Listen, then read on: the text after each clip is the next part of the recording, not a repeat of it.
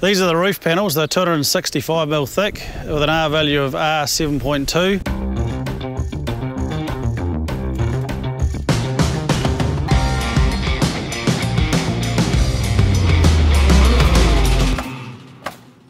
Here we are at the end of the day. The guys have just finished completing putting all the roof panels in.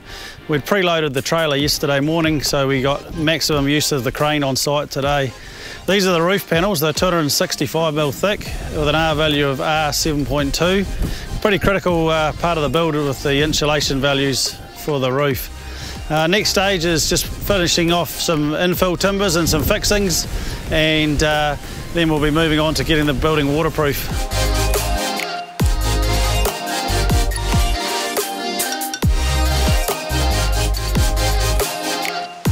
We obviously stood the outside walls up first, and then we stood the internal frames in preparation for the roof panels, which is quite different to a normal construction when you would stand all of the ground floor framing and then stand trusses up. So you can see that the processes are slightly different.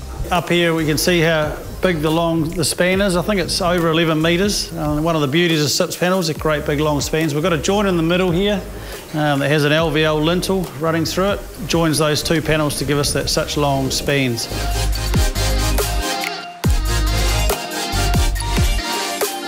Yeah, this is the final stage of the pre-assembly and install of the SIPS panels on site. We're all done and dusted here now, so the next stage will be to install the roof, put the windows in and get some cladding on.